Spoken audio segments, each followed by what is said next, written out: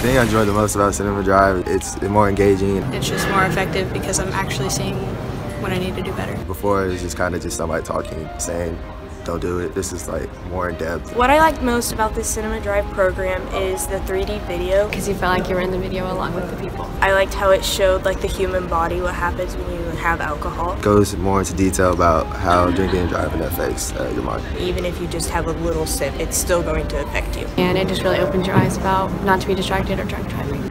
I don't think you ignored her. I think you didn't see her.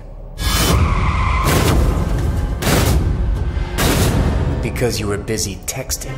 My favorite experience in Cinema Drive was the competitive game. Kind of just see how many people kind of retain the information. I think everybody got really competitive about that and made them really think on probably just the way they drive and stuff and if it's right.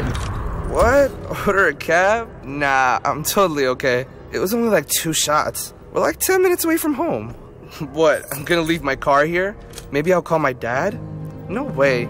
He'll never let me take the car again. Cinema Drive will change the way I drive. I will be more careful, drive the speed limit, don't speed. Making me be safer with myself and with my friends, and encourage more of like wearing the seat belts, following the speed limit. Make me drive more carefully now. Definitely make me more aware. More safely because I'm aware of more things now. I do think my friends enjoyed Cinema Drive. They all drive distracted, and some of them probably still won't change the way they drive. Hopefully it got to them the way it got to me.